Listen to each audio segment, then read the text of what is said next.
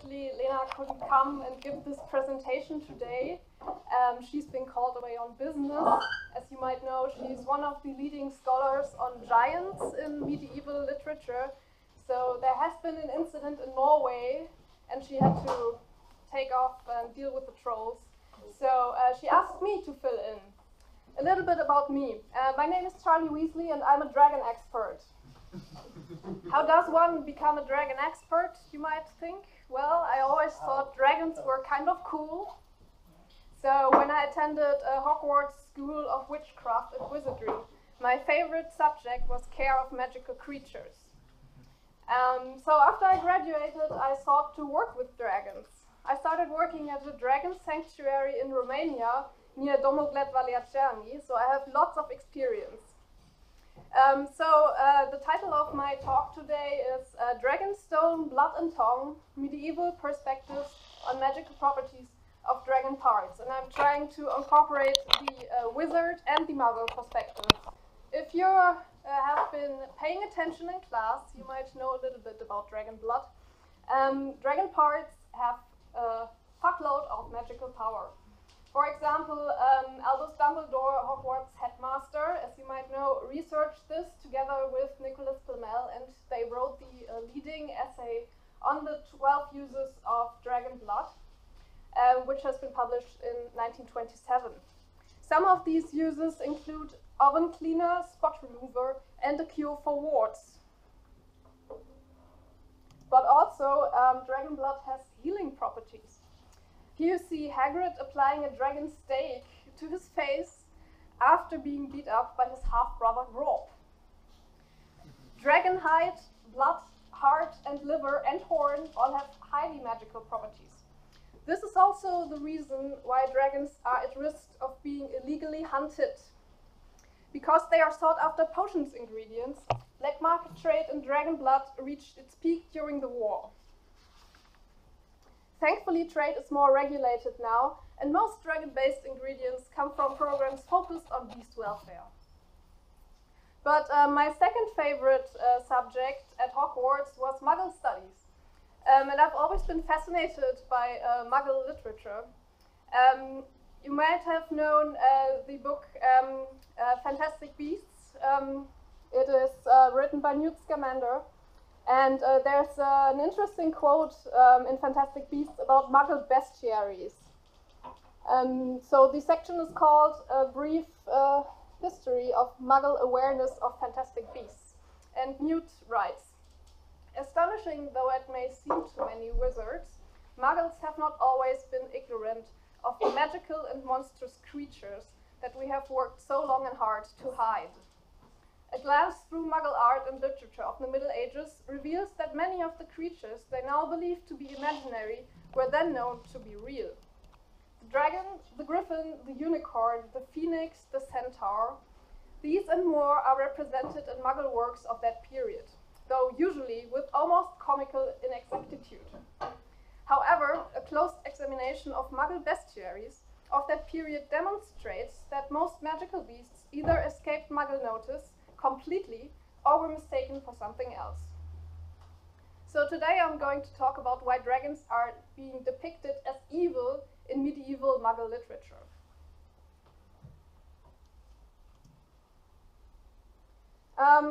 You mentioned this briefly in your introduction. The Middle High German Nibelungenlied is the first topic of our conversation, in which the hero Siegfried fights a dragon. So the Muggles got some of the facts right. For example, the bit about the blood.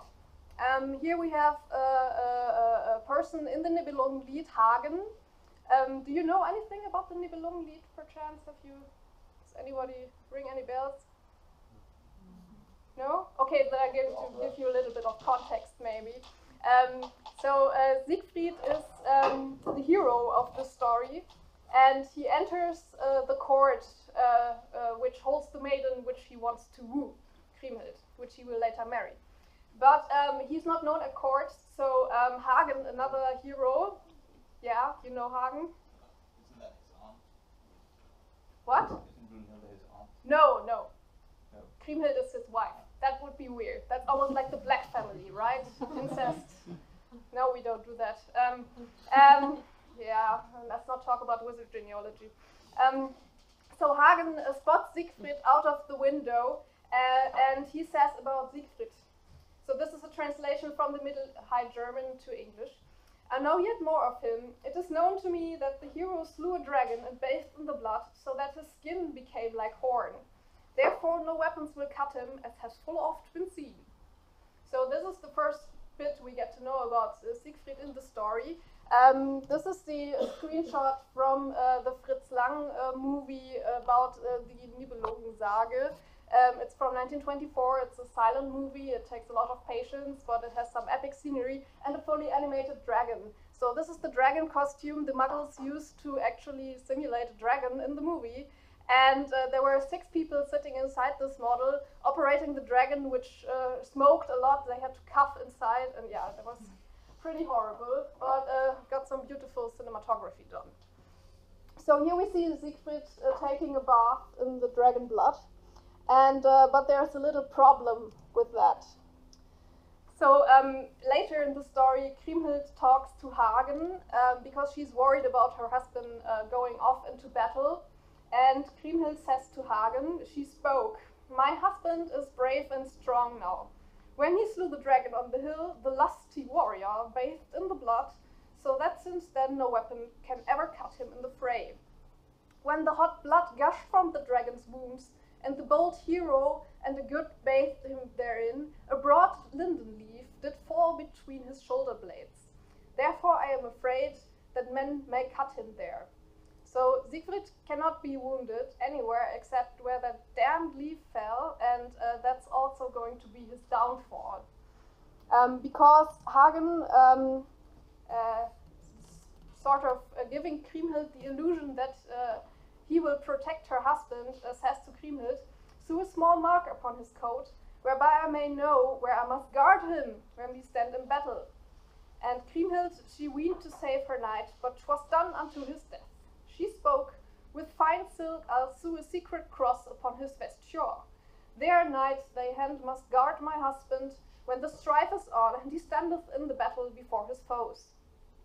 So, you can see what's going on here, right? So, Kriemhild wants to protect her husband, but Hagen is like, "Yeah, mark the spot where he's vulnerable." And that turns out not to be such a good idea, because, we will find out later. Siegfried becomes invulnerable after bathing in the dragon's blood. Weapons cannot pierce his skin, which is said to become like horn. That's Hornhaut in German. Yeah, so he's like gets really thick skin, not in the figurative sense. We have addressed the regenerative properties of dragon blood before. Here, the medieval epic is somewhat inaccurate. Bathing in dragon's blood might give one a remarkable edge in battle, since it instantly heals wounds. That might probably last for some time. This effect, I haven't tried that out because I don't use dragon blood naturally. I'm a vegan. So, unfortunately, Siegfried is betrayed and murdered by his enemy Hagen, and Kriemhild later goes on to slaughter him and his friends because she takes revenge. So hell has no fury like a woman scorned. So enough about the Nibelungenlied. This is probably one of the most famous uses of dragon blood in medieval Muggle literature, but there are also some lesser known sources, which I will show you now. So let's take a look at the medieval bestiary. Does anybody know what a bestiary is? Bestiary? Yeah. Have you heard of it? Isn't it just like a book of beasts? Yeah, basically. Yeah. So yeah, it's sort of maybe bestiaries are like encyclopedias, like lexicon in Germany of the beasts and creatures therein. They assemble knowledge of various topics such as animals. And one popular and widespread encyclopedia in the Middle Ages is called the Etymologiae. That's the etymologies in English. That means the origin of the words in the translation, because the origin of the words are also inherently connected to the meaning of the thing. So that's a medieval thing people did. And Isidore of Seville is the famous encyclopedist in the medieval ages. He wrote the bestiary a little bit before that, the etymologies, but it's still very popular in the Middle Ages around 1200 and so on. So the entry in the etymologies about dragon says, the dragon is the largest serpent and in fact the largest animal on earth. Its name in Latin is Draco, yeah, you mentioned that, right? But it actually comes from Greek, drakon. When it comes out of its cave, it disturbs the air. It has a small crest, a small mouth, and a narrow throat. Its strength is in its tail rather than its teeth. It does harm by beating, not by biting. It has no poison and needs not to kill, because it kills by entangling. Not even the elephant is safe from the dragon. Hiding where the elephants travel, the dragon tangles their feet with its tail and kills the elephant by suffocating it. Dragons live in the burning heat of India and Ethiopia. So, as you can gather from this, Muggles had some weird ideas about animals. In their bestiaries, animals are often likened in allegory to Christian knowledge. So this is how dragons and elephants became enemies. Because the entry about elephants says, and here is the accompanying picture to that, about the elephants, when it is time to give birth, the female elephant wades into a pool up to her belly and gives birth there. If she gave birth on land, the elephant's enemy, the dragon, would devour the baby. To make sure the dragon cannot attack, the male elephant stands guard and tramples the dragon if it approaches the pool. So what does that mean, right? That's not something we know about either in Wizard or in Muggle modern history. So the elephant and its mate represent Adam and Eve in Christian allegory. When they are still without sin in the Garden of Eden, they did not mate, but when the dragon seduced them and Eve ate the fruit of the tree, also given to her by a serpent, yeah, so dragons, snakes, it's not all good, right? So when the dragon gave that to them, they were forced to leave paradise and enter the world, which was like a turbulent lake of pleasures and passions. So that's kind of the connection behind this image between the elephant and the dragon being enemies. But that's a very popular topic in medieval literature. So here's what Isidore says about dragonstones. Draconites is a stone that is forcibly taken from the brain of a dragon. And unless it is torn from the living creature, it has not the quality of a gem. Whence magi cut it out of dragons while they are sleeping.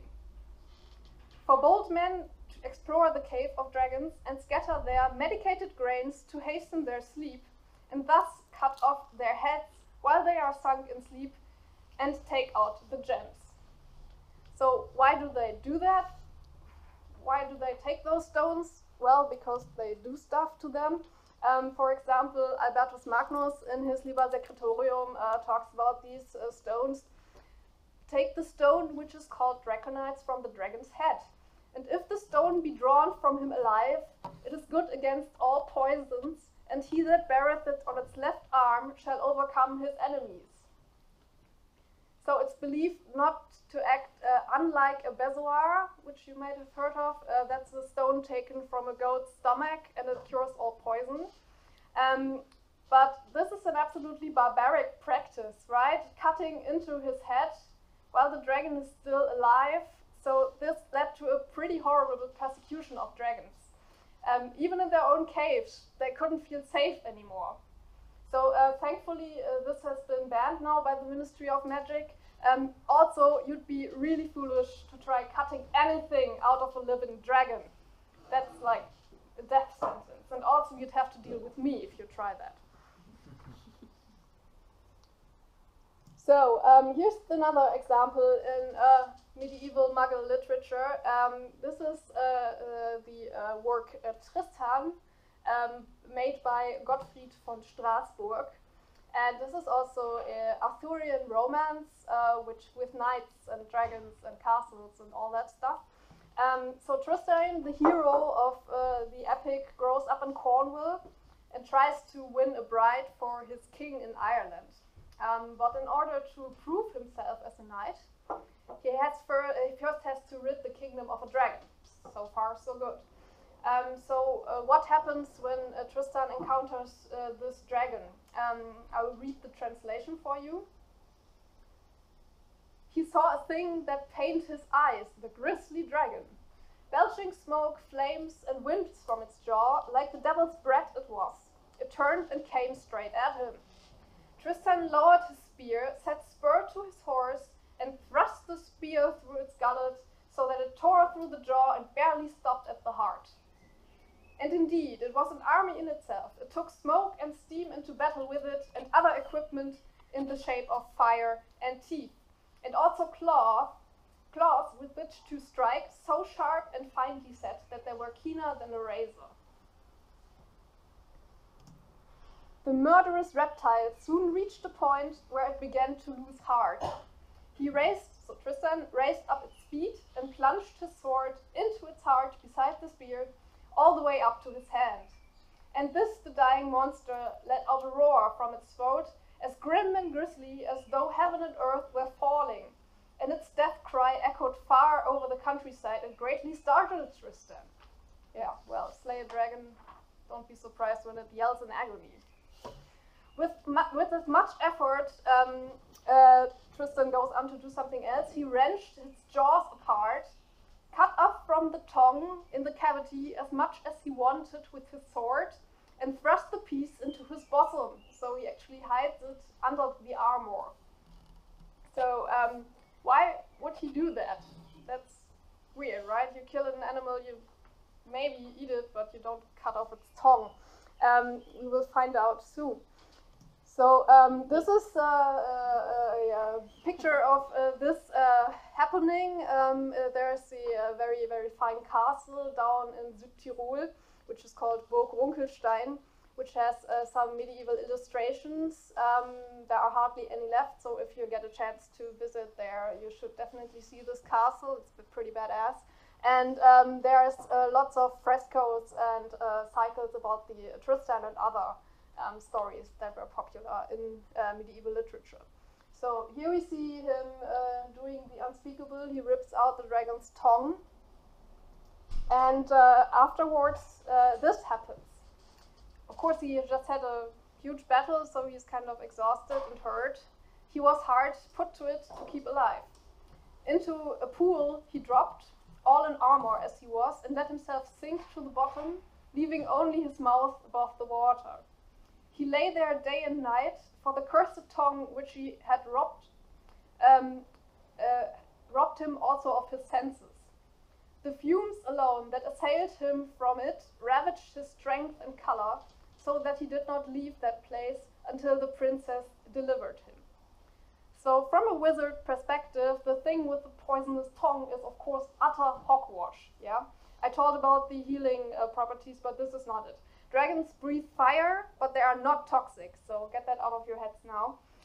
Rather, Tristan took this tongue as a sign of victory. So in medieval literature, cutting off heads of slain enemies and monsters is customary so as to prove their death and boast about their defeat in order to further their own position at court.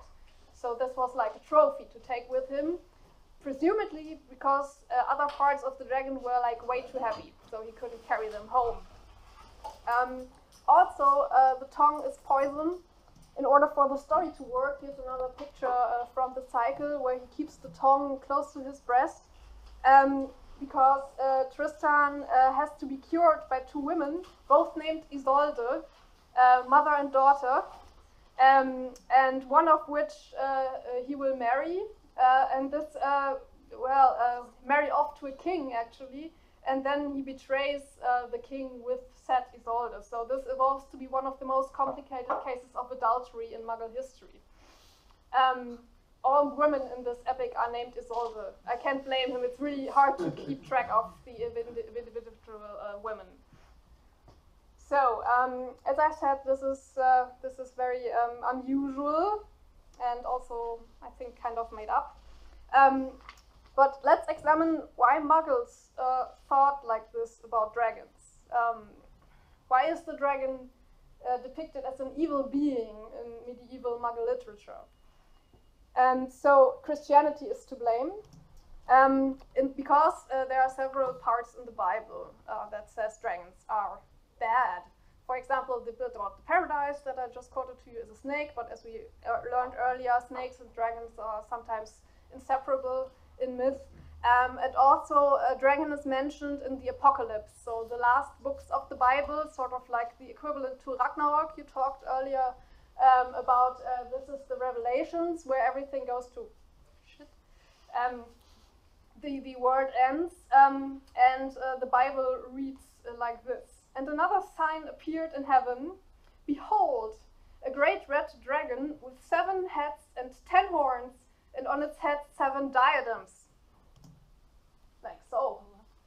So this is a woodcut by Albrecht Dürer, which shows the sort of a crowned dragon with the horns and the 7 heads. This actually goes back to a mistranslation to the Latin original, which sort of propagated throughout the Bible translations, because cornu, which means horn in Latin, and coronata, which means crowned, read sort of the same. And then in the translations, people mixed that up. So dragons usually don't wear crowns. But the dragon goes on to basically destroy everything. His tail swept down 1/3 of the stars of heaven and cast them to the earth. And the dragon stood before the woman who was about to give birth, so that when she bore her child, he might devour it. Now war arose in heaven, Michael and his angels fighting against the dragon. And the dragon and his angels fought back. But he was defeated, and there was no longer any place for them in heaven.